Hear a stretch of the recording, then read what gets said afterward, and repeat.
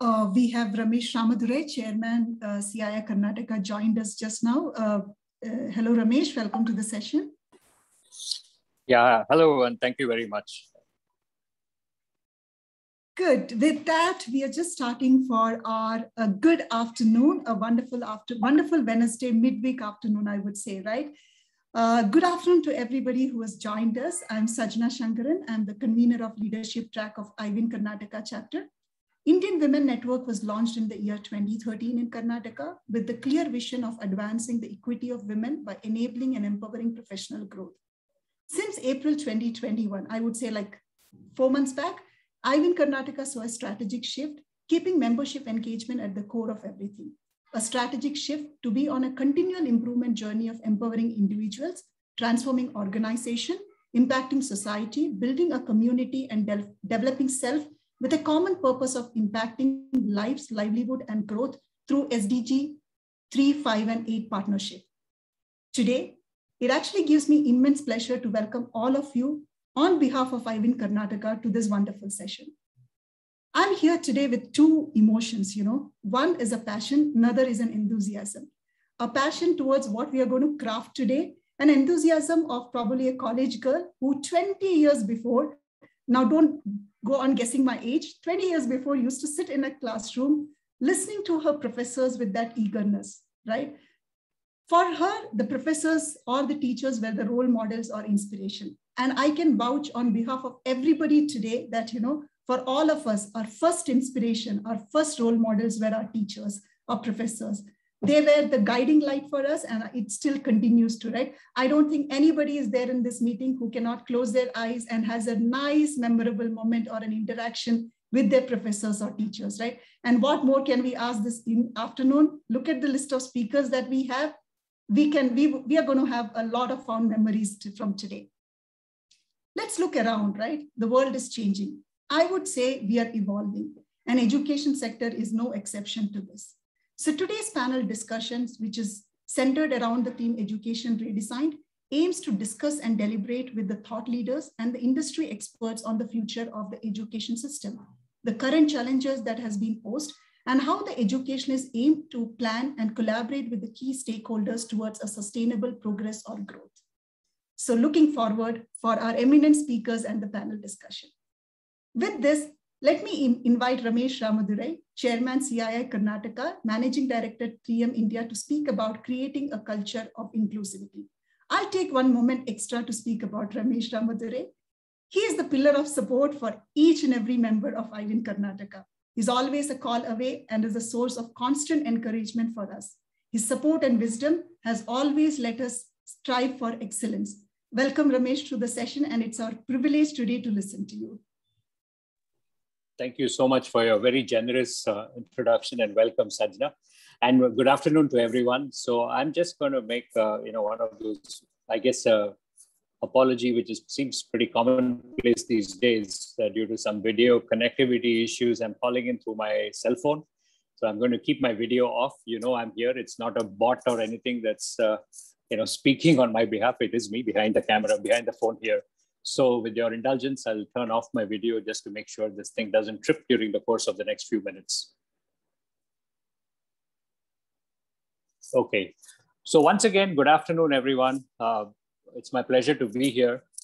In CII, in my role as CII Chairman for Karnataka for this year, as we interact with our member companies, one of the topics that comes up frequently is increased engagement with academia and educational institutions.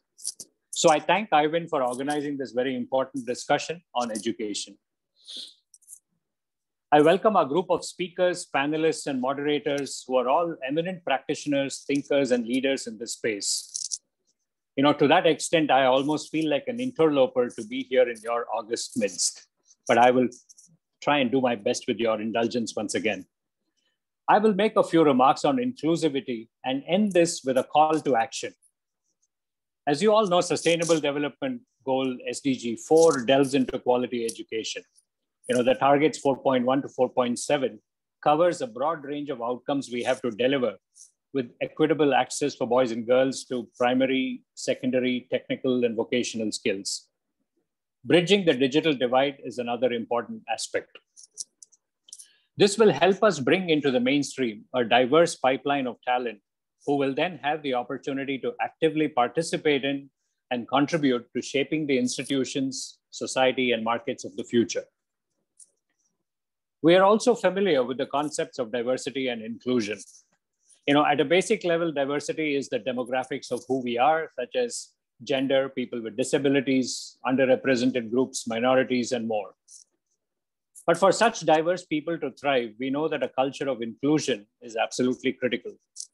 A culture where one feels psychologically safe, where the option of keeping quiet does not seem like a safer alternative to speaking up, and more.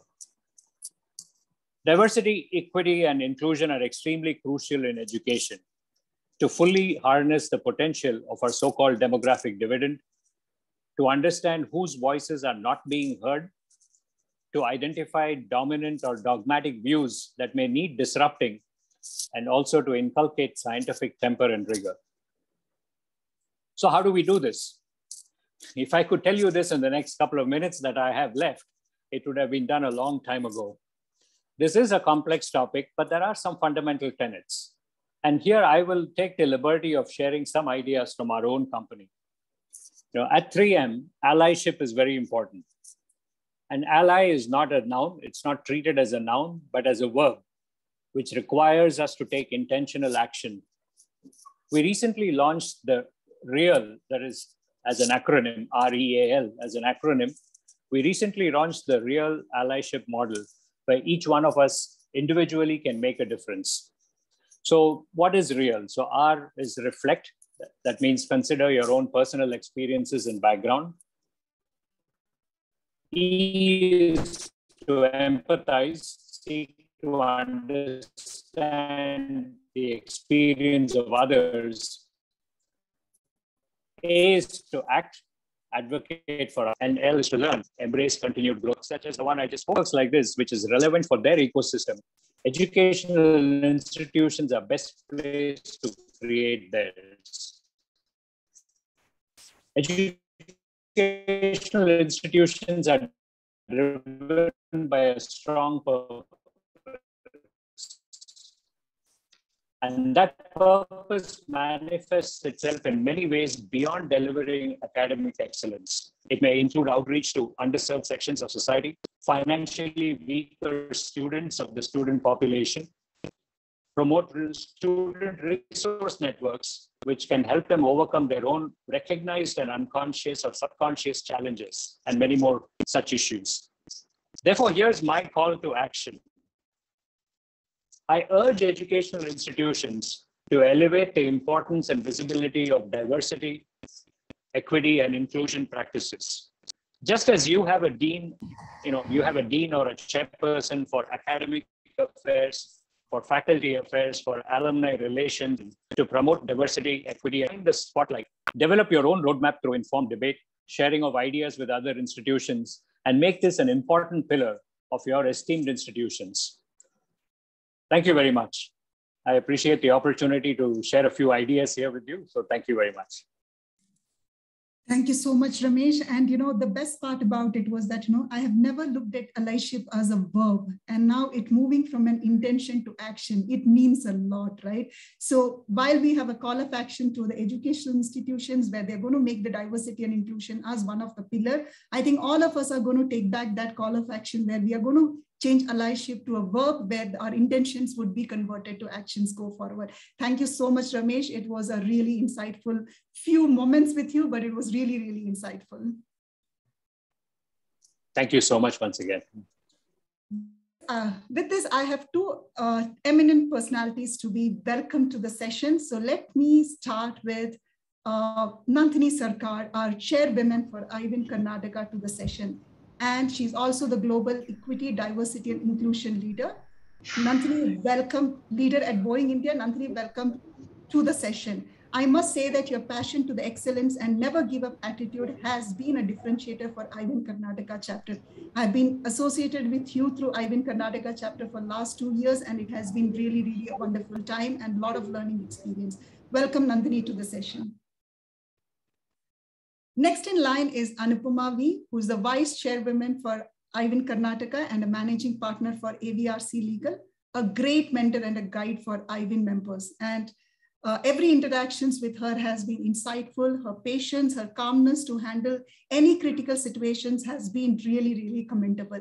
Anupama, I take this opportunity to welcome you also to the session. And without both of you and both of your guidance, I'm sure the session would not have been happening in the shape and form it is happening today. Thank you so much and welcome both of you to the session. With this, let me take a pause and welcome Deepa Gangadharan, who is the member of IWN Leadership Task Force, to set the tone for today's event. Deepa, over to you. Thank you, Sajna. So first of all, very warm welcome to every one of you who's here in this panel discussion. And thank you to Mr. Ramesh Ramadurai for sharing his insights about, the call of action, especially because it is very important to have inclusivity and diversity. And starting from young age at our education, level, that brings a lot of value add in our future generation and how we can shape our country, as responsible citizens.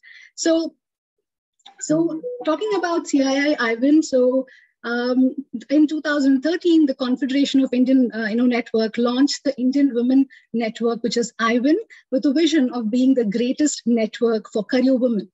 With more and more women joining the workforce, it became imperative for a networking platform to be in place so that like-minded career women could come together, share their experiences, and learn from each other.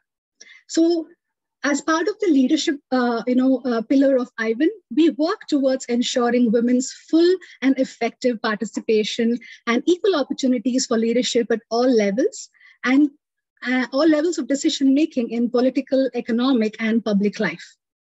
So having said that, with a lot of these changes around, COVID has brought about a lot of change in the world, and navigating through this changing world is our very own education sector. But are these changes enough? Carl Rogers, the famous psychologist, had said that the only person who's educated is the one who has learned how to learn and change. So we have learned that our classrooms must change, but our prime focus should be in building a culture of creation in our young minds. So this panel discussion is doing just that. It is aimed at supporting innovative educators, ensure that every student progress with passion and skills to be a productive, successful, and responsible citizen. So how do we make our students more accountable and responsible? Let's find out. So over to Sajna, who would be introducing us to the wonderful panelists of Education Redesigned. Thank you so much, Deepa. I think you have set the platform so perfect. Moving on, let me take the privilege to invite the chief guest for today, Dr. Bhimaraya Maitri, who's the director of IIM Nagpur. Dr. Maitri has served as the director of IIM Trichy before joining IIM Nagpur. Dr. Maitri has carved a reputation for himself with his rich experience in teaching, research, and administration with a number of national and international institutions of note. We welcome you, sir, to this discussion to take us through our journey towards excellence. Dr. Maitri, for you. Yeah, thank you very much, CII Karnataka and all the chairman and all the esteemed distinguished members of the CII Karnataka and distinguished participants. Thanks for the invitation. And to just begin with, all of you know that today we are in the fluid world. Future is fluid. Leadership is fluid. Everything else is changing. Earlier word was hookah and probably more appropriate today is a fluid world. So old is not dead and new is not started. We are always in a transition stage. So that is where the excellence is going to be a very, very challenging in coming years. Because earlier days, if anything new comes, in course of time, learning curve and experience and expertise, we used to develop the excellence. But today, the moment you get into that, something else will come, everything will change. And that is how, all the skilled jobs and repetitive jobs are now being taken by the robots. And people, every time there is skill, upskill and learn and unlearn. This is a continuous phenomena. So in such a circumstances, such a situation, such a context, excellence is going to make a difference, but how to get into excellence is going to be the challenge. So that is why journey towards excellence, what I'm thinking is we have already moved from industry era to intelligence era. So industry era is everything is visible. You can see assembly line, people and working, everything. But in intelligence era, it is like a electricity you can't see, but you can get the best result. So in this kind of context, I can see three important pillars for journey towards excellence. One, for education institutions in this fluid world, in this disruptive world, every time new contexts are coming, it is like a flowing water. Now the education or every sector of the business is moving like a flowing water. Every time everything is changing and you can't touch the same water in a second minute. So in such kind of context, I can see three important things. One is three important parameters for journey towards excellence. One is look within. Number two, look around. Number three, look beyond. So we have to adopt three strategies to get into journey of excellence. Look within, look around, look beyond. Now, what we have to look within? Look within, I just coined the 5 terms in each one of them. In look within, as an education institution, we should look at the curriculum. Not only the curriculum, which is the age old, it is a Kaizen. We have to get into a Kaizen journey in a curriculum. Continuously, you have to align our curriculum, equip our students what corporate world wants. So it is a continuous revision of curriculum. Gone are the days for 5 year, 10 year, 2 year, we have revised. So every semester we have to revise the curriculum, align what is in the corporate world. That should be there in the academic hall. Number one. Number two, we have to basically look into the pedagogy, the way you used to teach. Gone are the days of PPTs, power corrupts and PowerPoints corrupts most. Now the time has come of phenomena-based learning. Phenomena-based learning means basically students should be given a situation, given a pandemic is a situation, given a flood is a situation, or merger and acquisition is a situation in the corporate. Such projects are given to the students, and faculty member from different functional areas, right from strategy, marketing, operation, information systems, OBHR and law, all will be coming and guiding the students, and they will going through this phenomena, this context. And instead of, in an education institution, there are 4 important components from 3 to 4. Earlier, knowledge, the attitude, that is a being part. And the third one is a competency. Now, fourth one is added, that is capability. So competency alone is not good enough, even though skills are changing and new skills are coming. But capability means it is a development of mindset. Development of skill alone is not sufficient in future. Along with the development of skill, development of mindset is also important. If you develop the mindset, those students are going to lead the unborn roles in unknown companies, or unknown roles in unborn companies. So that is where these 4 competencies one can build with the changing the pedagogy into project-based learning or phenomena-based learning. That is what I call it as a new pedagogy is emerging. Similarly, assessment, probably we have to put the students into the gamification, simulations. You need not to conduct the examination, paper and pen examination. You just observe the 10 round, 20 rounds of the games. You can see how courageously they play, what kind of tenacity they exhibit, what kind of curiosity they exhibit, what kind of risk they take, how they sharpen their decision-making skill after the first round, second round. Faculty member can observe and they can be declared as a excellent, good, fair, and poor. So those kind of assessments should come. And today we are in the Stone Age, scoring system, which is not going to assess all these skills which are required in today as well as tomorrow. So that is the second part. Third one is a multidisciplinary, basically new education policy talks about a center of excellence. Cross-functional teams working together, multi-minds are better than any one of us, and different perspective or magic of perspective will come into picture, and students will develop their mindset. That capability will come into picture. That is how it is important to get into the centers of excellence and multidisciplinary. And the last one is digital design and digital offering. This is the digital disruptive world. We should be the first one to capture the technology, put into the education system as a digital university or institute, and offer the digital learning to the students. Along with the time, we also have to continuously change. These are the 5 things within. Then what we have to look around. What are the 5 things we have to look around to achieve the excellence? Number 1, look around means we have to get into collaboration. Collaboration, particularly education institution, they look towards the industry-institute collaboration. Probably today, industry institute, the connection is students graduate from the institute and they join the industry. Now, I'm thinking, why can't students join the industry? Because they want to do the education from so and institution. You have to change the game. Now, probably, in a year or 2, I am going to bring a game changer at IIM Nagpur.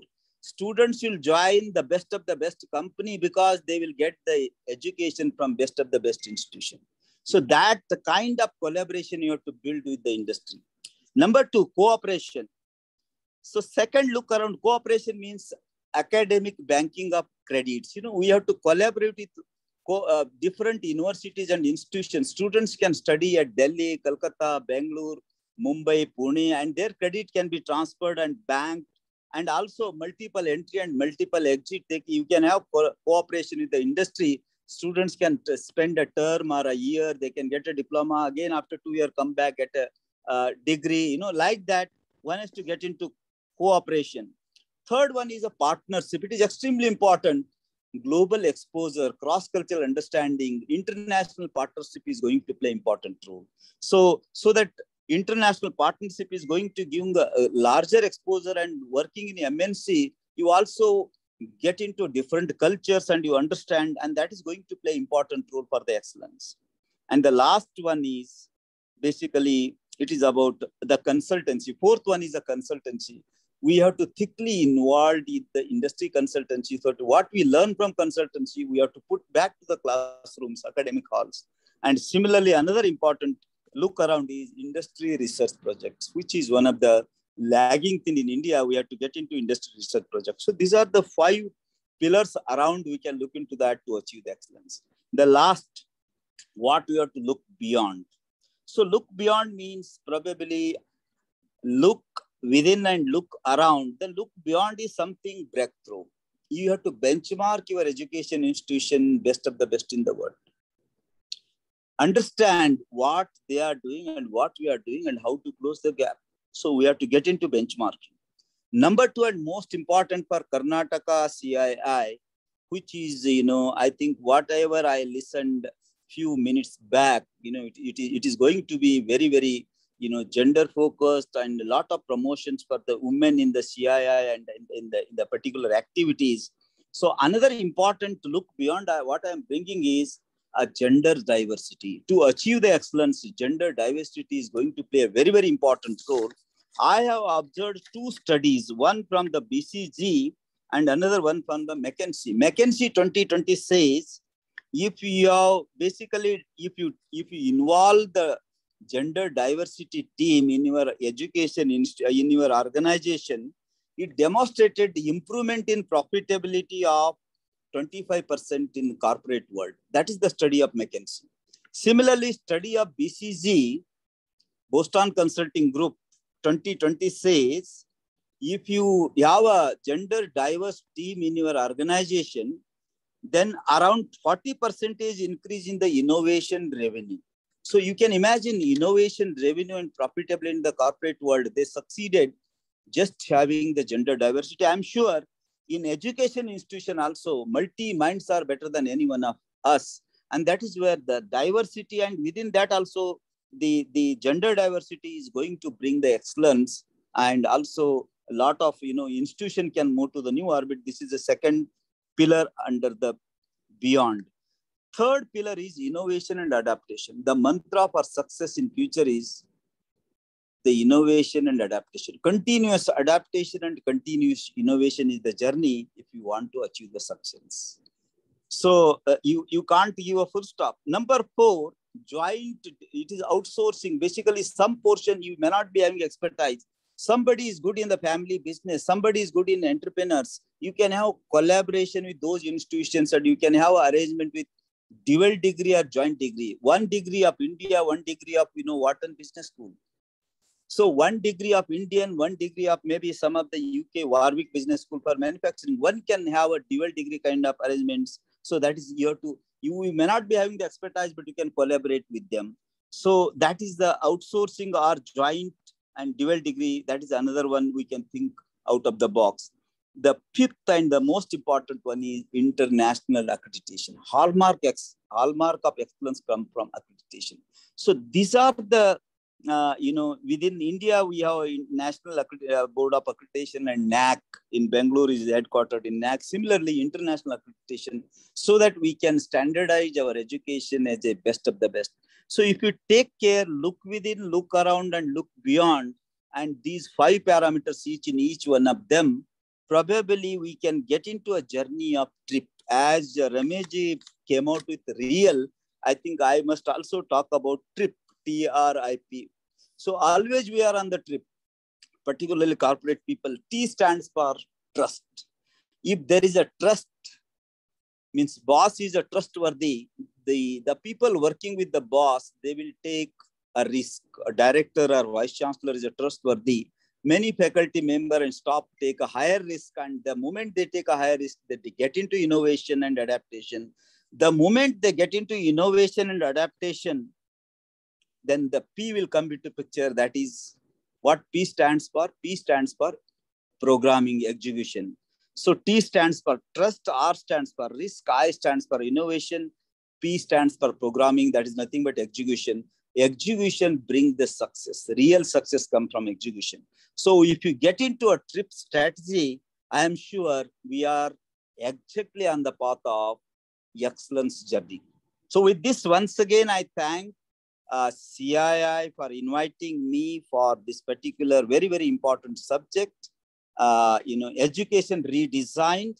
I am sure this is a continuous journey, and the excellence is the only way we can stand up in the crowd and we can make India as a Vishwaguru. With this, once again, thank the CII Karnataka, and I wish all the best for this webinar. Thank you very much. Thank you so much, Dr. Maitri. One thing that I'm never going to forget from your speech, right? Power corrupts and PowerPoint corrupts more. Okay, so I'm just going to, that's engraved in my memory forever.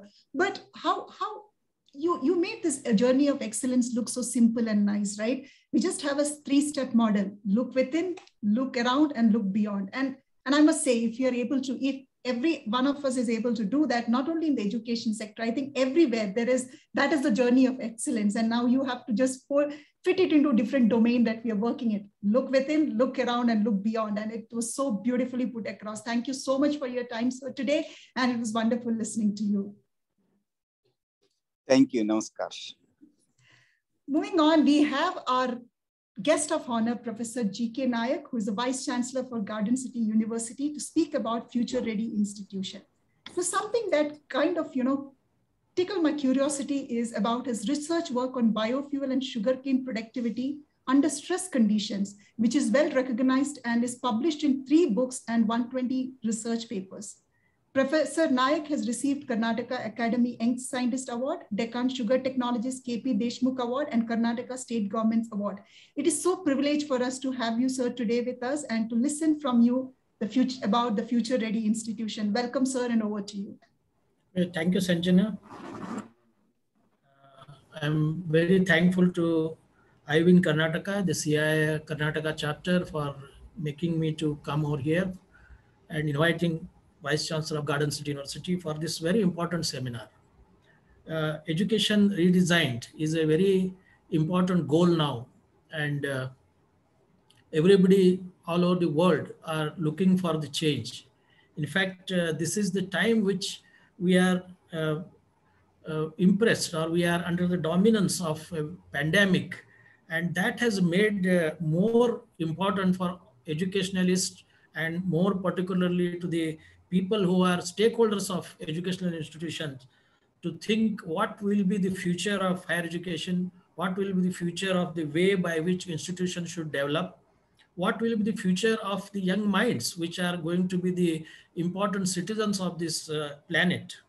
So with this regard, this seminar where you are now talking about future ready skills, how the education will be globally important, and more particularly, our earlier speaker also spoke about gender equality with participation of women in education.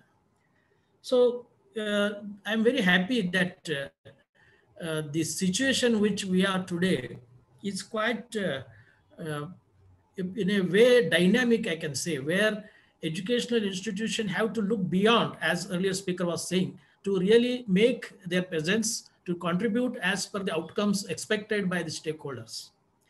In this particular regard, this paradigm change needs that the institution should look as told earlier, what is within, what is around, and also beyond us. And that's why the new education policy, which has come out with many of such things which are being discussed in our country, provides the solutions for all that. In fact, after the independence of our country, our entire aim was to eradicate the illiteracy because that was the main challenge. Then the expansion of the education. Many places of the country were not at all having even schools, leave the colleges. And then came the important task of equity. We wanted everybody to come into the educational system. And since last 10 years, the entire aim was for excellence. We made NAC and everything to see that whatever education we give has some quality. It helps the young minds to become a very important graduate or postgraduate with a good knowledge. And now the shift has come where institutions need to change their attitude or their objectives because of the change which has taken place, mainly because of the pandemic and also because of the globalization of the education. So in this particular regard, I can say that we can think of 6 important criteria where educational institutions need to work out to become ready beyond what we are doing now. The first very important thing is infrastructure, because as we can see now, the methodology of teaching, the way by which the students are expecting the teaching should happen, all is going to be digital or maybe in the blended mode. So we need to look into the way by which we can make our classroom in such a way that they are having all sorts of facilities, not only in the teaching in the classroom, but also our practicals, our hands-on experiences, our library e-resources, and even with the help of our administrative procedures. So even when a student enter till he goes out from the university or educational institutions, he needs to be made in such a way that everything should move with a very important and very different type of infrastructure. And for this, different types of learning resources, different type of softwares, different types of modules we have to incorporate in the entire educational system. And that is the need of a hour. The second very important thing where educational institutions need to work out is highly dynamic curriculum, which is globally relevant, which is relevant as per the need of the stakeholders, which has multidisciplinary teaching, multidisciplinary research, multidisciplinary and flexible outcome. So all these things need to be concentrated and the entire effort should be student-centric. The student is the main stakeholder. He needs to be trained in such a way that whatever situation comes or whatever way he is going to develop his curriculum or his career, either as an entrepreneur or as a job holder, or he wants to have his own research ideas and all those things. So a dynamic curriculum, as earlier told, with joint degrees, with credit transfer, with the short crash courses or diploma courses, collaborative courses with many institutions and organizations. And for that, a very dynamic curriculum is to be developed where we have to involve industries, alumni, partners from various other university institutions. So this is the second important aspect by which all institutions should be ready to become a very higher education system as per our requirement. Third very important thing is the facilities for professional development of a student, so that they are become the potential human resource for the required industry or the consumers which are there. And that's why we need to identify the areas where we need to give, which are the emerging areas in science and technology, which are emerging areas in engineering, which are the emerging areas in social sciences, humanities. And we have to find out such areas where special training or special certificate courses or emphasis should be given, which probably include many areas like ICT, for example, or clean energy, healthcare system, communication, tourism, transportation, nanoscience. So we have many such areas which we have to obtain with the good research as well as consultation with the industry, corporate sector, and such areas we have to concentrate, and we have to develop facilities in tune with that for the teaching. Those may be facilities which are provided by the institution or facilities which can generate by the participation of industries. Industries can develop such centers if we provide the facility in the university itself, or university students can go there and get those type of facilities. That is a very important thing. The fourth important thing is the collaboration, which earlier speakers were also telling. Now it is an era where the university cannot do, or education institution cannot do the things on their own, because we have limited resources, which are limited expertise, but the things are changing beyond our expectations. And the science is changing, the requirements are being changed, technology is being changed, what is today is not there tomorrow. So in that context, it is very important that the institutions which are ready to take these challenges should have very good collaborations with the neighboring institutions, with very good universities, universities in the foreign countries, industries, corporate sector, and all that. And in this particular context, I want to tell you, we were just talking about industry academia interaction or industry corporate sector interaction. Now, the entire education system in India is governed by four major organizations. One, the institution itself. Second, government, because many of our degrees are regulated by the government, so their role is also important. Third is the industry and corporate sector.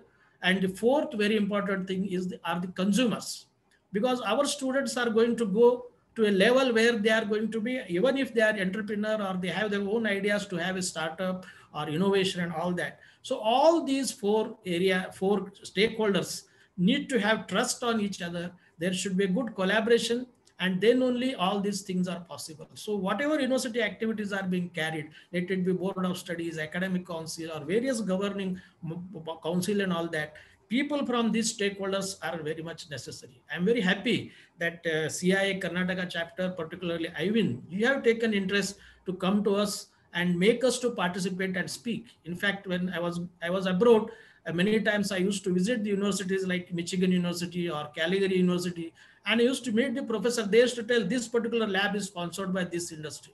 Surprisingly, because I was told that I'm the person in the biofuel and sugar industry. So I used to visit those. They were saying this lab is sponsored by Reliance. I used to surprise. They are getting the funds from the universities from abroad. Why we won't get? And the only answer is trust. Our industry should trust our academia. Our academia should bring that trust and confidence with the help of the consumers and the way they do it. So that is very important. And today's seminar or today's webinar will lead a path to such type of trust building amongst us, and we will work together in this particular direction. Unique best practices is my fifth concept, because each university or education institution should have some identity or uniqueness in their various activities which are co-curricular, because we want the students to develop all around, not only in the education, but when they come into the society, when they face the challenge, they should be having not only the technical skills, but their personal skills also. And to develop that, we have to see that the institution has very good facilities for sports, yoga. Then we should bring them into the global issues like climate change, women empowerment, sustainable development. So these things can be done by creating, as earlier speaker told, a center of excellence, interdisciplinary, or creating certain finishing schools. And that way we should have certain unique practices. I'm very glad to say that Garden City University has a unique practice of giving awards, honoring the best people in the industry, best people in the sports, best people in the, and they come to our university, we honor them by giving some sort of award, and by which this particular linkage is being developed. So such type of uniqueness need to be developed by each institution. And finally, the sixth important aspect of the building the institution and making it beyond what we are expecting today is the faculty and also the leadership. So our faculty, we have to motivate in such a way that they should develop this type of attitude or aptitude to bring this change. Unless we make that, it is very difficult to make our institution to the level where we are expecting. So we should have a dynamic faculty. We should encourage the faculty in such a way that they acquire all these skills. As rightly told earlier, the faculty can go to the industry, work there. Industry people can come to the university and take part in our teaching. And that way we can make the faculty, which is a very important stakeholder of the education institution, more dynamic, more knowledgeable, and more skillful, which they can impart to the students. So these are the things which we have to look into. I'm sure this particular webinar is a beginning in this direction. I wish IWN and ICC will come forward for such type of interactions with not only leaders like me, but even to the faculty, because they are the one who are going to do the difference, and the students.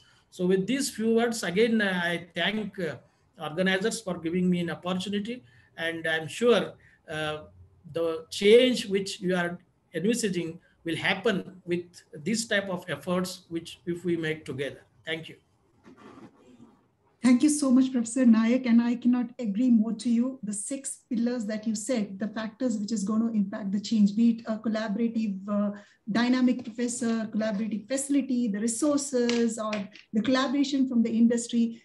This is all that we need today, and it is a shout out to tell that, what is that we need to do for a future ready institution. Thank you so much. It was so pleasure to hear from you. And I must agree, right? We are in a journey to embark change, and I can vouch this for IWN Karnataka and the leadership pillar. We are definitely going to reach out to the faculty.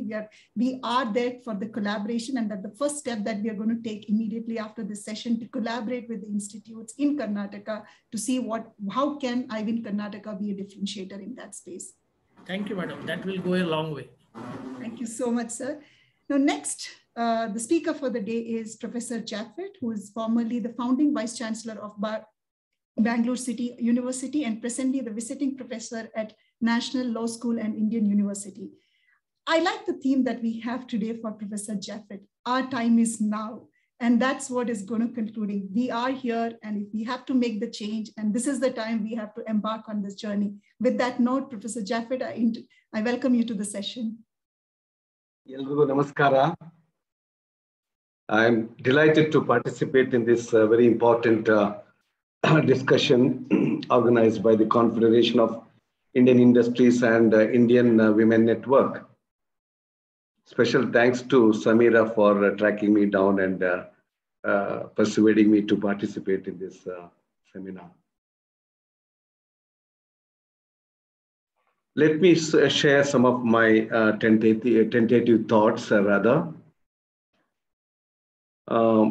India is already or will be one of the youngest nations in the world with over 10 crore people in their 20s, which means 1 in every 4 graduates in the world will be from the higher education, Indian higher education system. As India strives to compete with a globalized economy, it needs capable and creative professionals, and this can be provided only through quality higher education. This is evident when we look at developed economies like US, Europe, Singapore, and now China, where the correlation between development and quality higher education is solid. Reforms in higher education in India is slow, especially with limited flexibility for decision making in higher education, the main reason for which stems from various governance issues. This is why we rarely see desired outcome from universities and colleges these days, especially state universities. I'm not saying that private universities or autonomous institutions are free from these kind of issues. We always like to compare all institutions with an IIT or IIM But how many institutions have the autonomy and flexibility of decision making? There are more regulations that one's mind can recollect than actual education matter at higher education institutions today. In fact, I am talking sharing this based on my own experience, having served as founding Vice Chancellor of Bengaluru City University for about 4.5 years. While policy after policy has highlighted this, little has changed on the ground, as this is evident from the falling quality standards over the last decade. The pandemic, as some of my friends also mentioned, has also given all of us an opportunity to think beyond the traditional board and chalk. Students don't need more information or knowledge. They need the ability to make sense of information or knowledge that is already available. For this, serious changes need to be brought into pedagogies as well as evaluation systems. As my title suggests, time is now to create a conducive academic ecosystem that fosters creativity, critical thinking, and innovation in teaching and learning, and to evolve a robust, independent financial model for higher education institutions to ensure they are truly autonomous. Again, I'm saying that while saying this, while talking about suggesting financial autonomy, I'm not really suggesting that state should withdraw itself from funding education. The state must and shall have the obligation to provide free and uniform education to all its citizens. Even the states, when it funds education institutions, I am trying to suggest that the state must give autonomy to these institutions. Now, time is now to bring in governance in par with private sector, and also encourage the private sector to actively contribute to funding and management of higher education. Professor Naik, also clearly mentioned about it. In fact, while I was Vice Chancellor, I must say that I had the privilege of signing an MOU with CII. For some reasons, it could not take off. Maybe that was the reason that it had to go through again the various bodies and so on by the time my term got over. The MOU that has been signed is still there with us. I hope we will be able to give life to that.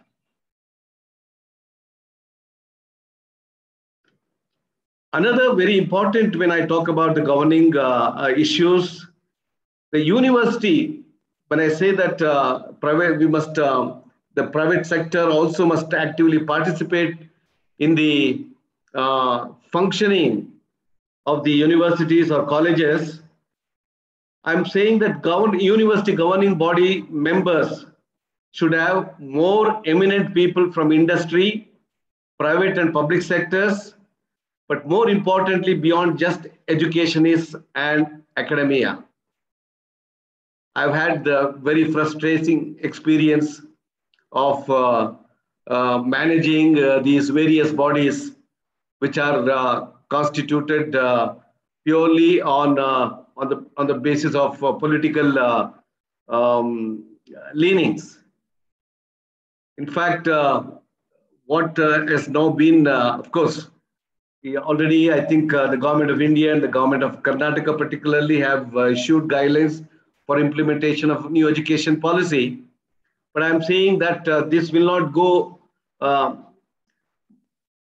anyway. I mean, in long term, unless we are able to bring about a structural change in the composition and functioning of the universities. Particularly, we have to think of drastically changing the composition of these various governing bodies of the universities. We have lost much time to catch up with the academic standards set by the developed world, as unlike China, our reforms have been very slow. And with the new education policy, although again, there are quite a few contentious issues, it's not something that is ready to be implemented. There are certain gray areas, there are certain apprehensions from various stakeholders. These issues have to be democratically addressed, and a consensus must be reached. But however, with this, we need to really catch up with this opportunity, especially at a time when US-China trade, particularly when we talk in terms of economy and so on, is at a decline, and India is as the cusp of economic growth post-pandemic. India, with its billion-plus population, businesses across the globe are eyeing on the Indian market and are keen to start local operations. But where will they get qualified, innovative, critical, and creative professionals? So for all the stakeholders in higher education, if India envisions to become $5 trillion economy, let's bring the change needed in higher education, as the time is now or too late. With these few words, let me once again thank the organizers for this opportunity, and I look forward to listening to the distinguished panelists who will be speaking. Thank you so much. Thank you so much, Professor Jaffet. And one thing, that probably is very quotable from what you said, right? Our generation next probably don't need more information and knowledge. They probably need the ability to make sense from the knowledge and information that is already available. What a beautiful thing to say, right? And that is something we all have to be looking at. I mean, how do we create a generation who has the ability to make sense from whatever information they have around, right? With that, before we get into the panel discussion and before I hand it over to Samira to moderate the session, I want to take a minute more to congratulate Dr. Father Victor Logo, not only Father Victor Logo, to the entire fraternity of St. Joseph's College for securing the status of university by the Legislative Council. This is such a proud moment for all of us and especially for the college. Congratulations, Father. It is a remarkable achievement. The college getting into the university, uncommentable. It is really, really a good achievement, right? Now, I want to hear from you. What has been that role of education in shaping the key influencer, right? It would be great to hear from you, especially now that you are in that status of moving from college to university. I think your words of wisdom is very relevant for each one of us to listen to. Good evening. Thank you for CII IWN and especially Samira for a kind invitation. I shall base my reflections on the following 4 areas. Accelerating urban intelligence. The 4th industrial revolution heralds a new era in human development, one characterized by extraordinary technological advances coupled with unprecedented investment in how data can drive urban futures. Urban intelligence, new forms of mobility, visual informatics, governing innovation, and new forms of citizenship provide the architecture for the 4th industrial revolution. The future of automated vehicles, for example, might well be a relevant and productive discussion in congested cities such as London or Boston.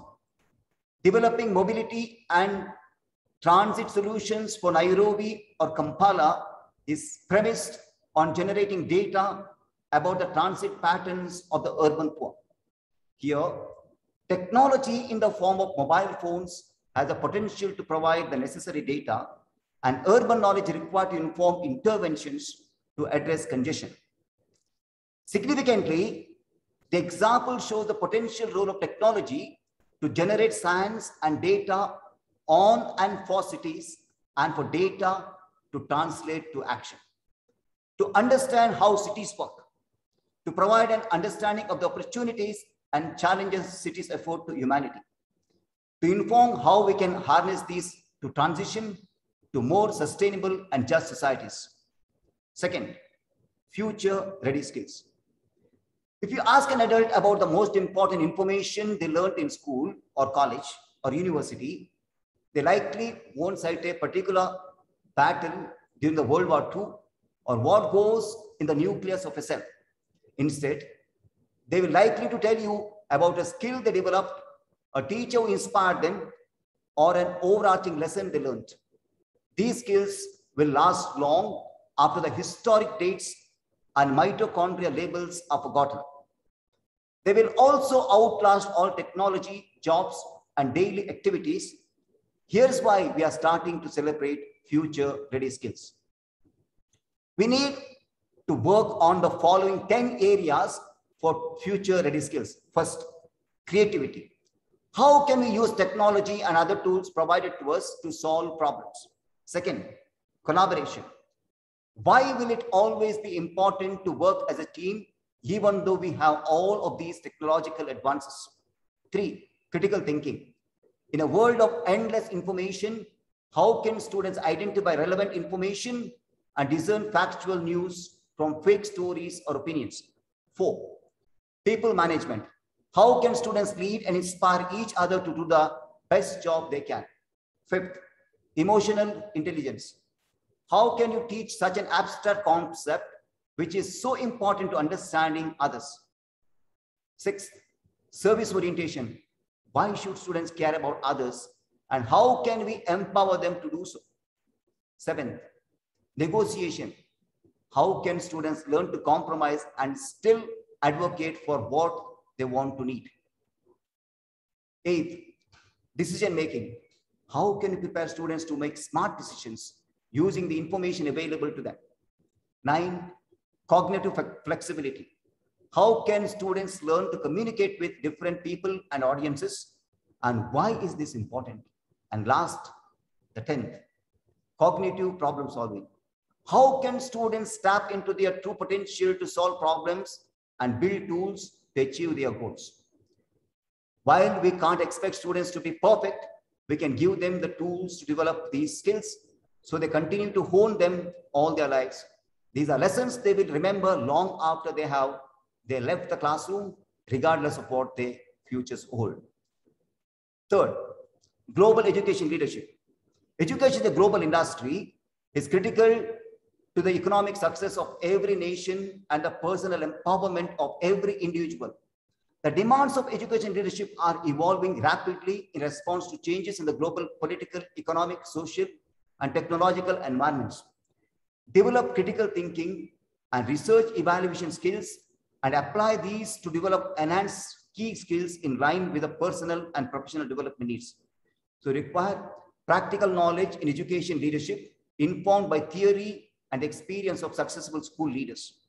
Advanced skills in building high-performing schools and healthy school cultures.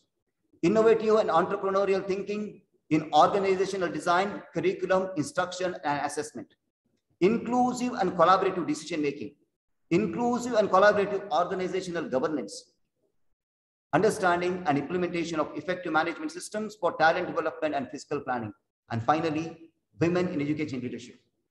The percentage of women heads at international schools has increased from 27% to 33%. That growth is attributable to the early female pioneers as well as to many male and female champions who encourage women to seek leadership roles in international schools. There is still more progress to be made. Advance women educators in leadership in international schools as well as to provide important role models to future generations of women leaders. Find ways to continue to build and strengthen positive connections amidst the shared experience of educating and leading. The goal is to continue to host meaningful activities and discussions that will build up this community of women leaders in international schools. For women, the circumstances have generated new opportunities to demonstrate their leadership talent and also presented new challenges, given that the COVID-19 pandemic has exacerbated inequalities related to gender. If we pay attention to all these issues and implement innovative ideas in the realm of education and discern the emerging realities, we can surely revolutionize education and make the millennial generation fully equipped to handle the challenges of the future. Thank you very much.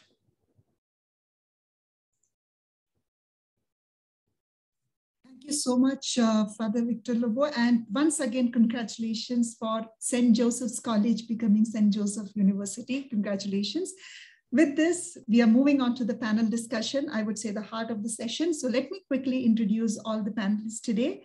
A quick round of introduction. Welcome Hina Rai, founder of Talent to International Education, Dr. John Theragan, founder Vive Education, Alan Atwison, Director, Chairman Bharatiya, Dr. K.N. Subramaniam, who is the Principal RV College, Dr. Shan Murthy, Global President, International Association of Coaching. Shan, I do remember that you are telling we are from the future. So Shan is joining us from Malaysia. Welcome Shan today.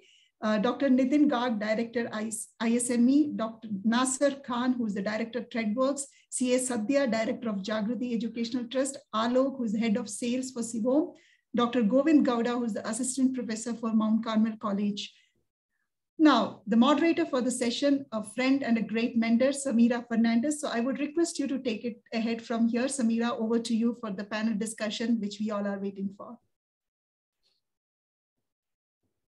Wonderful and welcome everyone. Thank you for joining us for today's session. It's going to be very exciting and I would like to start by talking about Education Redesigned. Why is it that it's time for us to relook at the education sector as a whole in totality and ensure that we move focus from, the conventional way of the system of education to something for a brighter tomorrow. And with this, I would like to start by asking Father Victor Lobo itself. Father, you gave us a very insightful, a transformation of this journey of education and, some of the key focus areas that we should look at. But can you tell us, what according to you in your perspective would really be some of the key elements to define a very new stage of progress in this chapter? First of all, education for living and education for life. Education for living is one of the small outcomes of education. That education where we are preparing students for jobs, job markets, industries. But we have to teach more than that, education for life. We should make our students creative and critical thinkers. When we make them creative critical thinkers, they will adjust with times because they're creative, and whatever new situations emerge, they will respond to them. Therefore, more than education for living, we need education for life. Wonderful. I think those are great insight shares. And with that, I would like to move over to Professor Subramania, who's also the principal of RV College.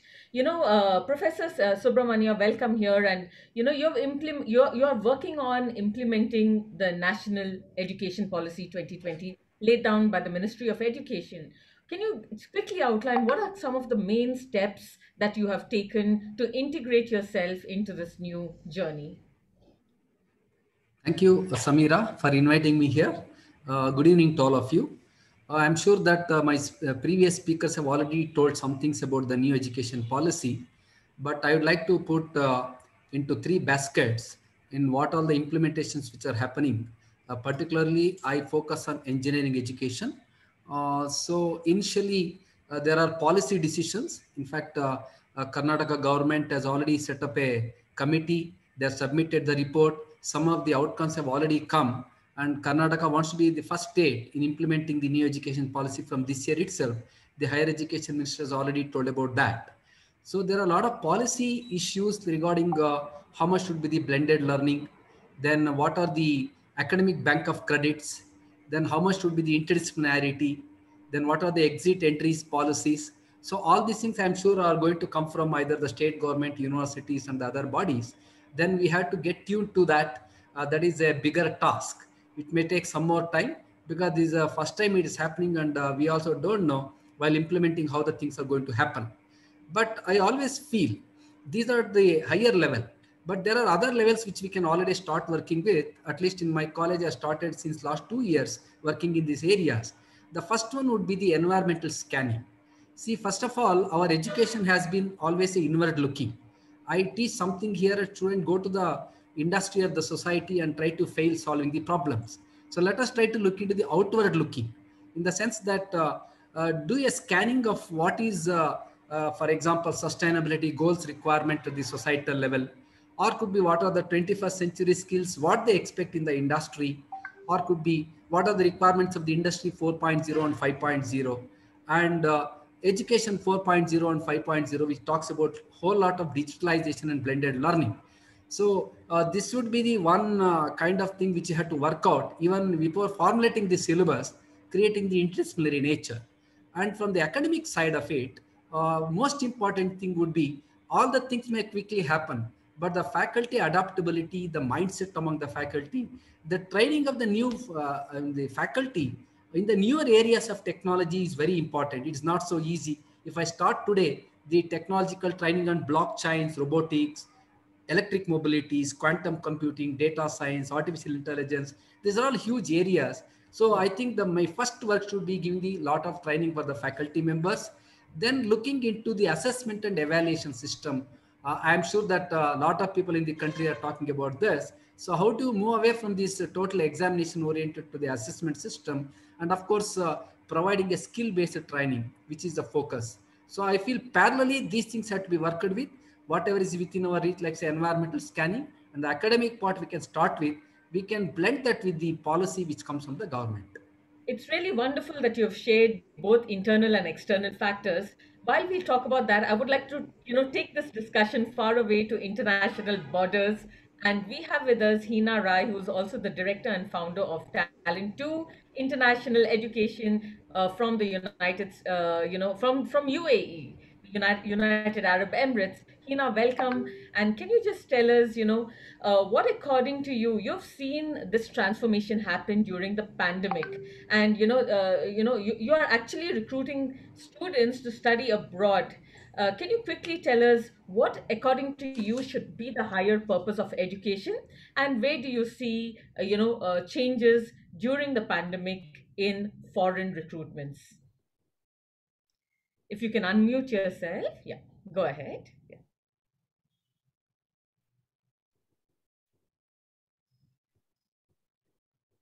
Sorry. Hi, Samira. Thank you for having me here.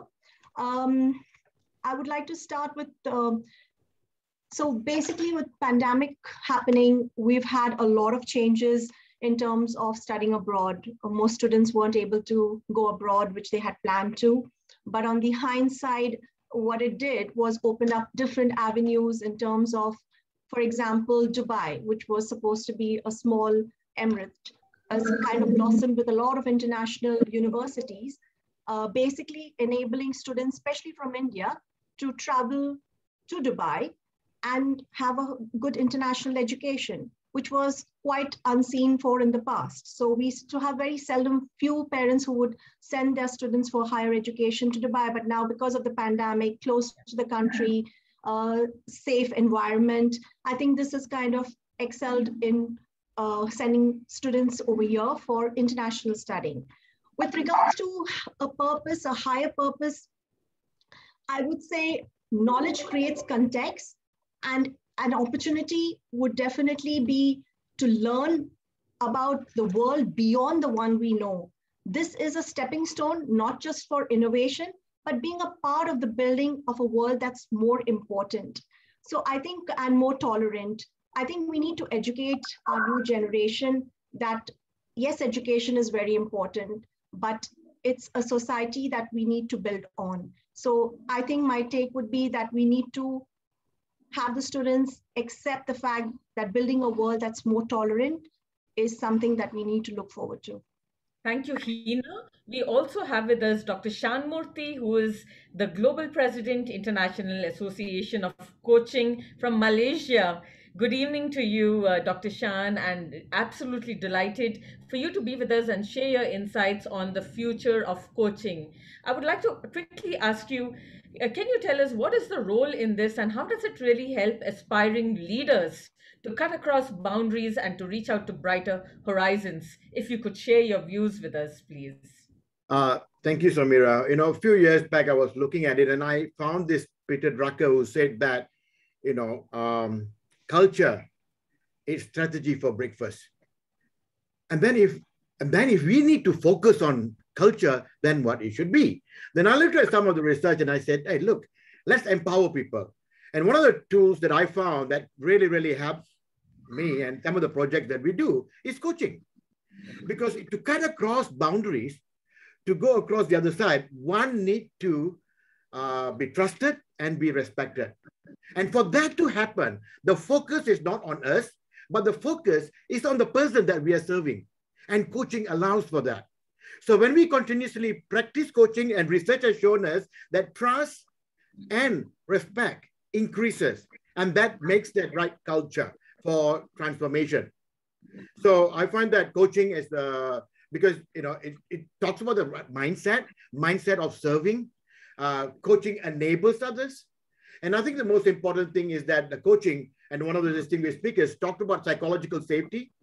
It helps a leader with coaching competencies or coaching masteries, helps to create that space for psychological safety for people to speak out, think aloud, to share their feeling without being judged. So I'm talking about, from the coaching perspective, a coach is not a mentor, a coach is not a mentor, a coach is not a facilitator, a coach is not a teacher. It's a completely enabling tool for leaders. Wonderful, Dr. Shan. And with that, I would like to ask Dr. John Tarakan, founder of BIV Education, for your perspective. Dr. John, you're really shaping brighter horizons in creating newer mindsets with students. Can you quickly let us know what are the current gaps in the education system, and what is it that you can do to inspire change in the process? Thank you, Samira, and thank you to CII IWN, and a very good evening to everyone. It's been a very interesting set of discussions, wonderful points coming up. And in the context of the question you just raised, Samira, what we realize is at the end of the day, what would make a student feel more complete? The first step is actually helping them identify what their true potential is. And that's a huge gap we have in terms of the education system we have today.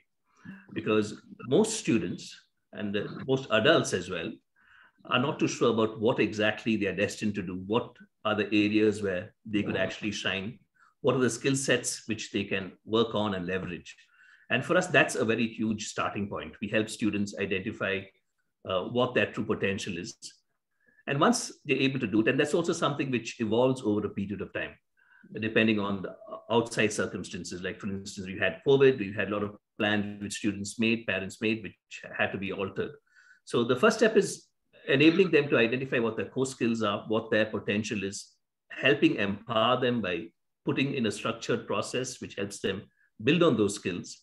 And in this context, what we realized is there's a huge difference between some of the core skills which vary by gender. For example, generally, women tend to be more empathetic. And going forward in today's digitalized world, as Father Victor Lobo rightly mentioned, we talk about urbanization. We talk about how technology is making a big difference. Because right now, we are seeing people focusing a lot on artificial intelligence. But going forward, what's going to happen is, it is these basic human skills of empathizing with people, being able to understand, emotional intelligence, social intelligence. These are areas which are going to be tremendous, not just limited by geography, because as they say, geography is now history. And Malcolm Gladwell said the world is flat, but today the world is at our fingertips, So that's one very, very interesting point. Yeah, that's a very valid point that you've raised, keeping the global world in our fingertips. And with that, I would like to move on to Alan Anderson, who's the director of Chaman Bharatiya. Alan, you have done great strides at Chaman Bharatiya with, a foray into different aspects, right from your infrastructure, your facilities, your mode of training, your vision and your values. Can you let us know what quickly defines, what are the deep main factors that defines your vision in taking education forward? Yeah, first I'd like to say that I look very much forward to sending my students to all the fantastic universities and colleges we are hearing about today. Secondly, I think that when Chaman Bhatia is a K-12 school. So right now we have from 3.5-year-olds to grade 7.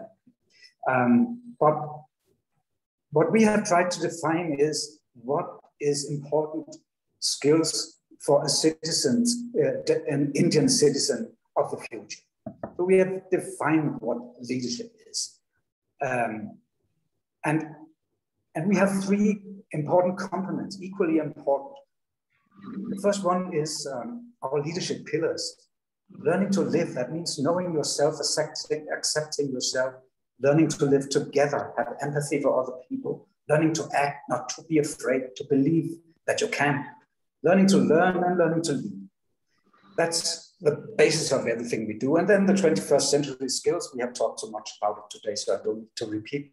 And then what I would call new academics, because India talks so much about academics. What they normally talk about is preparing for exams. When I talk about new academics, it means learning what is important to be a citizen in India. So the Sustainable Development Goals will be an integrated part of everything we do. So build on that profile of an Indian citizen of tomorrow, we build our pedagogy and we select our content. And I think that's the most important thing for us. And there are 3 different components I will mention today, because new national education policy is a very good framework in India, but the work has already only started. We need to empower the schools to make them the deciding factor in implementing new national education policy. Next is empowering teachers to take decisions, to plan their own teaching, to know what's best for their children, and finally empower children, empower learners, so that their learning, their journey is at the center of everything we do. So when you talk about the design of the building is designed for many different learning activities, but that's in short what we're doing. While talking about a very important element of sustainability, I would like to now move focus to Nasir Khan, who is the director of TreadWorks. Nasir, welcome. And if you can tell us why, according to you, sustainability is so important in your offerings. And you know that if you can just highlight some of the critical areas where the education sector needs to really pay attention to at the moment. Hi, guys. First of all, thank you for having me here, and I'm honored to be a part of the whole distinguished forum over here. So our main topic today is about sustainability. I think sustainability is the need of the hour. It's no more about, it's good to have, but it's a must have. Moreover, it should be a prerequisite and an important factor for doing businesses with any individual. And there's no better place to start off with as, like educational institutions. We're proud to say that through our journey, we've made sure that our packaging is completely plastic-free now.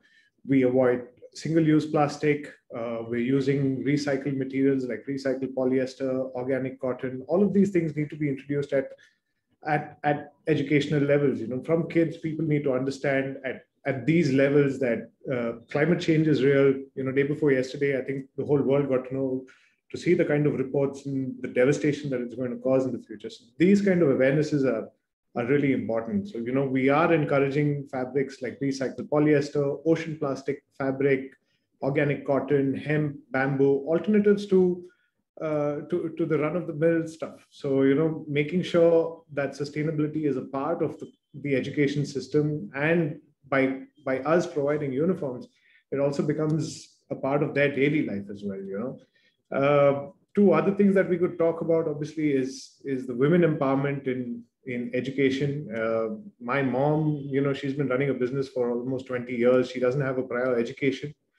My wife works for an MNC, and you see the kind of respect that she gets. All our house help, they run their houses on their income, and recently there was another report that said that over the years, India has lost almost about $1.4 trillion because of lower female participation in the industry. So I think equal opportunity is the need of the hour, along with sustainability.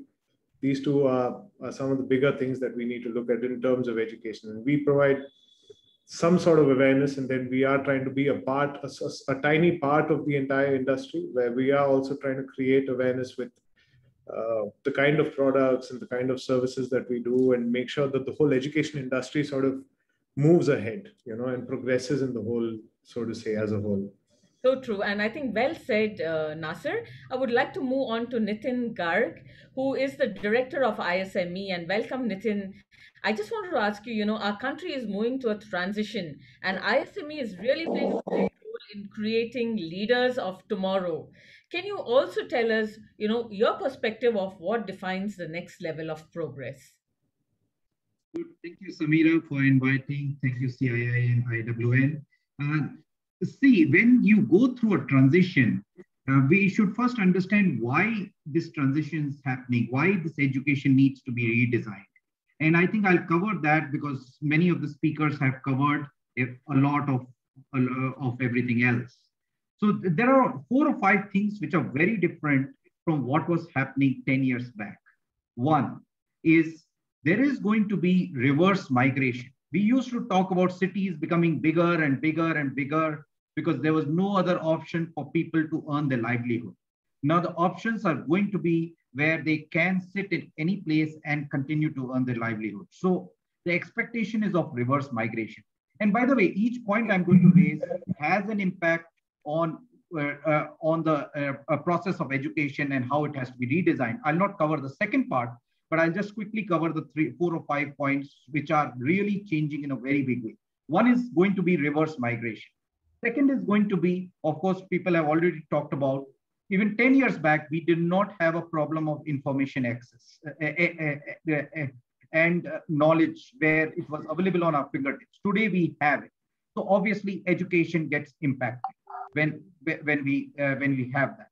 The third thing is technology has been there, but the extent with which technology has started to impact our lives, especially once technology entered the cell phones and the cell phones became the medium of transaction, which only happened in the last 10 years, is again something which affects the way we live, the way we earn our livelihood.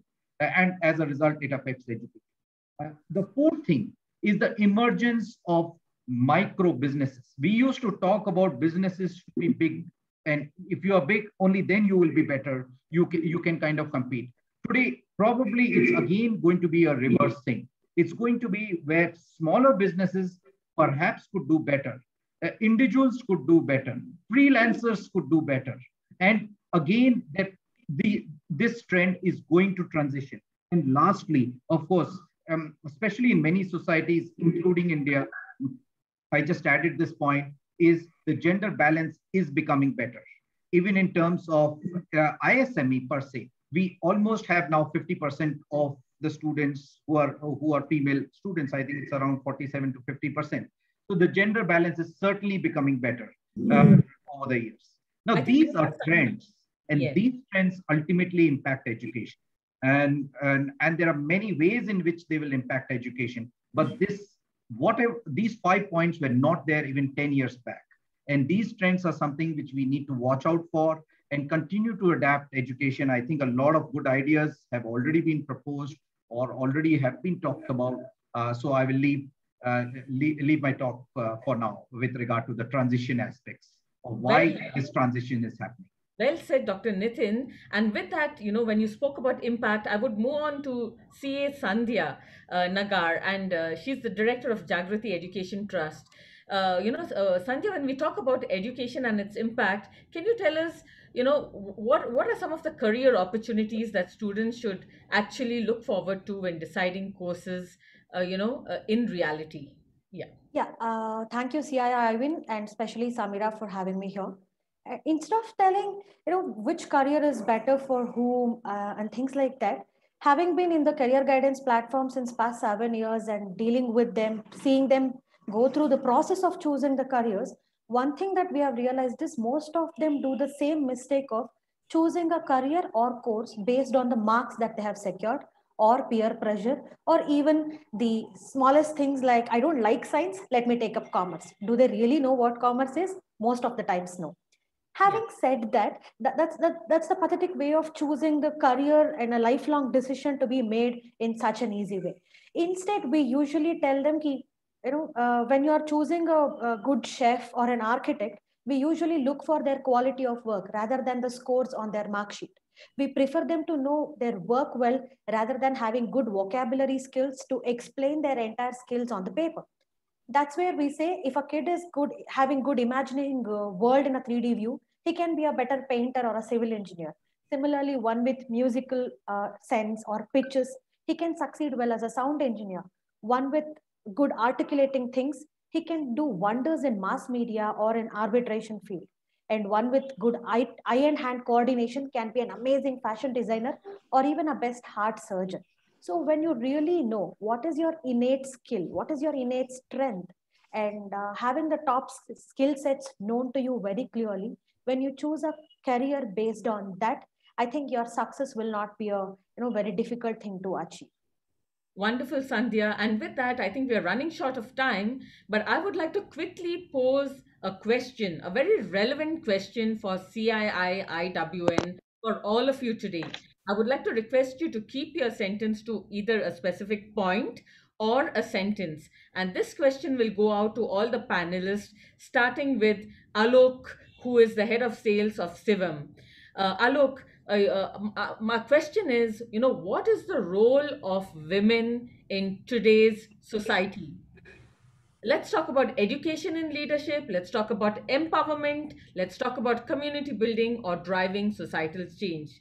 What, in your view, in one point or sentence, is our need to focus on, and where should we, stress importance in this area? Over to you, Alok. Thank you, Samira. Thank you, CII and IWN, for having me today. So coming straight to your answer, Samira, I would like to say that 90% of the creative people in our office are women or female. So it's not just about the field of the architecture or the physical space or the design, but it's also about how creatively their thought processes are, the feeling of motherhood, love, affection, care. So when we talk about education, it's with the knowledge and with the experience and everything, it's more about nurturing them and making them able to stand out and like live their life. So as Professor Nayak mentioned, that infrastructure was the first point in his list. So my field is mostly related to infrastructure, and looking right from the beginning, from my past history of 8 years into this field, I have seen women doing exceptionally well into this field and delivering the exceptional results. Thank you, Alok. That's great. Dr. Govind Gowda is also from Mount Carmel College and Bangalore City University. Over to you, Dr. Govind. What is the role of women in today's relevance in education? Good evening, madam. Hello, I'm audible. Go ahead. Yeah. Yes, madam. Can you please repeat? Because what is the role of women in today's education? In the industry as a whole, in the sector. Since I'm working for a women's college, I'm seeing that most of them are getting jobs, but could not able to survive maximum 2 to 3 years. I'm finding out what is the reasons, whether it's a problem in the skills, a problem in the curriculum, or a problem in the industry side. But many of them are saying they could not able to cope up with the industry, the pressure, not only the pressure, the curriculum what we using today and what technology organizations are using. There are a lot of gap between the industry and the organization. For that, where we are lack, we need to find out that, especially universities and the institutions, we need to find out where is the gap. For that, we need to some analysis, we need to do some research to find out what's the future they require and what are the opportunities, especially for the women. Of course, government is providing a lot of opportunities in the startups and Make in India programs and even the jobs also, they're giving some preferences to the women. But where we lack, we have to find out and give more job-oriented courses in the organizations and the institutions. That's all. Wonderful. Thank you so much, Dr. Govind Gowda from Mount Carmel College. I would like to go over to Father Victor Lobo again. Father, you've been in this field for decades together. And every time I talk to you, I can genuinely feel you driving women empowerment and supporting the community further, very genuinely. Father, where exactly is the gap, and what is it that you can do in this area? First of all, the stereotypes of the pastors should be gone. Because there's stereotypes in the families, stereotypes in the society that women cannot. But women have disproved it. And wherever there are women, they proved it much, much better. And today we see any leadership, there are women. Beautiful. Even to the space, they are there. There are scientists. All here there are women. That means the stereotypes have been disproved. So as science says, because scientific truth is always disproving the past, to disprove these stereotypes, thus women will be empowered and they also take equal leadership positions equal with men. Well said, Dr. Father Victor Lobo. And over to you, Dr. John Tharakan. What are your views? I think when we think of women, the first thought that comes to mind is our moms, our teachers, people who actually nurtured us in the past. And I think what we need to do now is actually nurture the nurturers, because there's no doubt in anyone's mind that women are capable of doing anything a man can do. We just need to change our mindsets, give them the opportunities and the skills required. In a nutshell, that's what I would say. Thank you. Hina, over to you. Yeah. As much as we are moving towards a society where women are taking up leadership positions, subtly in a very subconscious minds, there's one question that I would say is that we are raising daughters more like sons, but very few have the courage to raise their sons like daughters. And I think this is something very subtly within us, as much as however modernized we may be, there is always that barrier, and that's something that we need to break. Thank you, Hina. Well said. Dr. Shan, please share your views.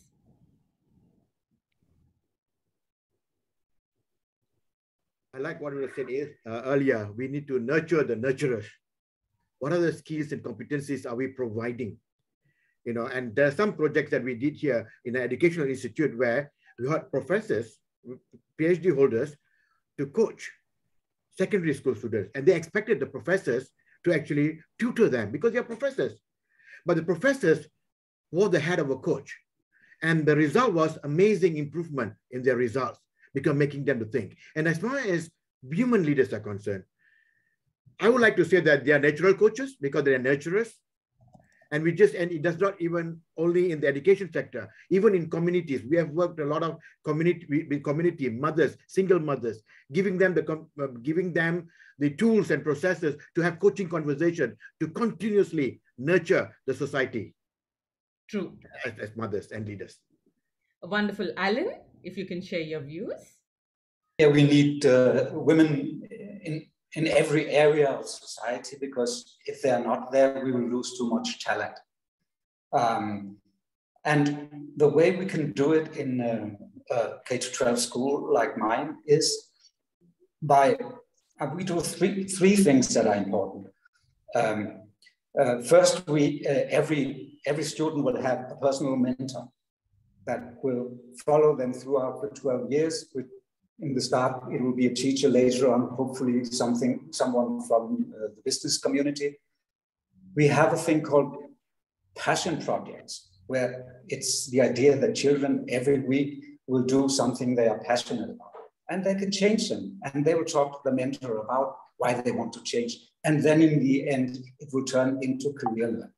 And by having these elements, I hope that we can give also the women self-confidence, believe in their passion, and follow the passion, and know what it takes to do it. Thank you, Alan, for that. And with that, I would like to end with a fire, it's called the rapid fire round. So I'm going to, mention your name, and you're going to tell me one word. one word on what it means. Hope you've all understood the game. Yeah, so I'm going to start by asking Anjali. Education. Inspiring. Hina. Empowerment. Dr. John.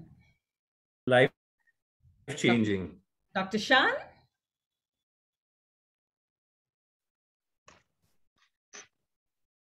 Sorry. Purpose. Wonderful. Dr. Victor Lobo. Creative thinking. Sandhya. Path to the success. Dr. Subramania.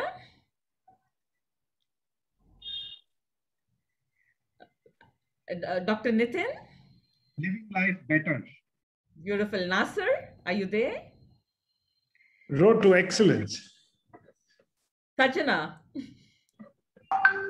Future. Beautiful. And Alok? Vision. Dr. Govind Gowda? It's a need, a requirement. Beautiful. And I think with that, we sum up, the beauty of education, what it means for us, and how we are planning to take it forward. Because, education is not one perspective. It is a collective perspective of great minds and great thought leaders together. And before I end this, I would like to ask Deepa Gangadharan. Deepa, tell me, what does education mean to you? One word.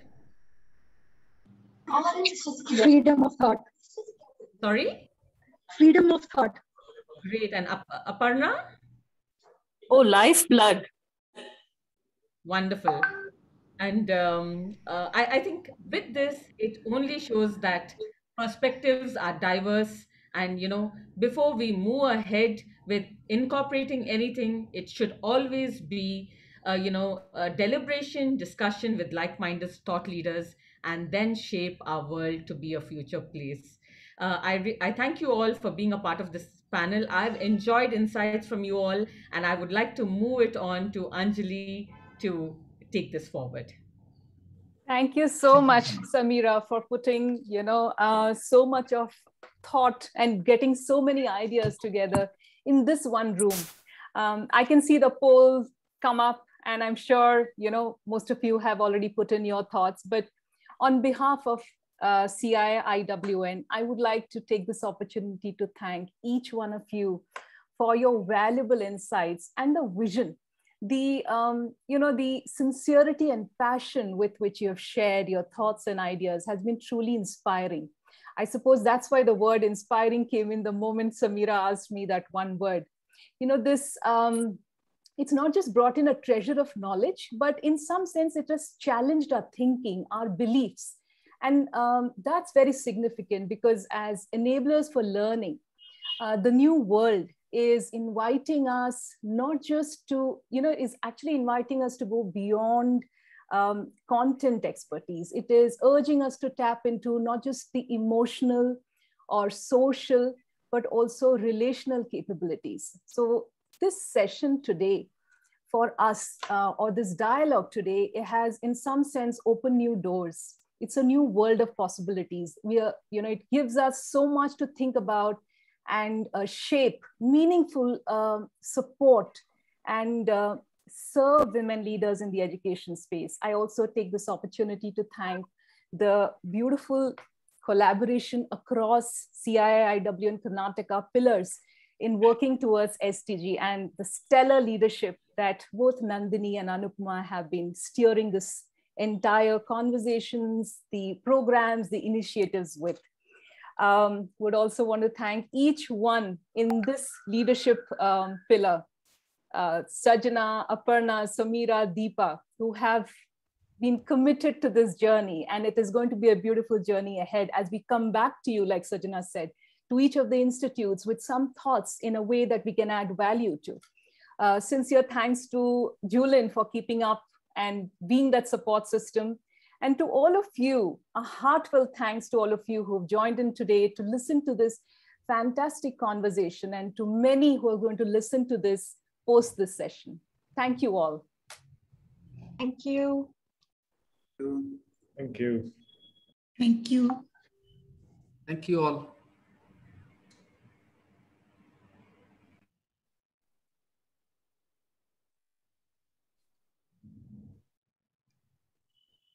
Should the team stay back? Just us from the leadership track. Thank you, Dr. Shan. Thank you, Alan.